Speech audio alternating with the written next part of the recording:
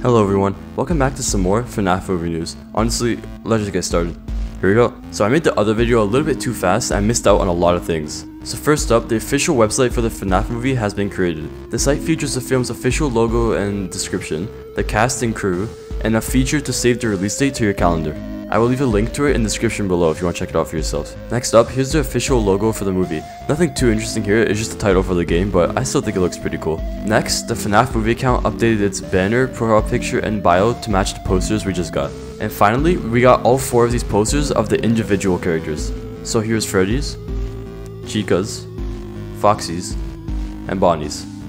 I think these all look amazing. I still can't believe the movie is actually happening. So that's all the news I have for right now. I'll make another video if more news comes out, but for right now, that's all I got.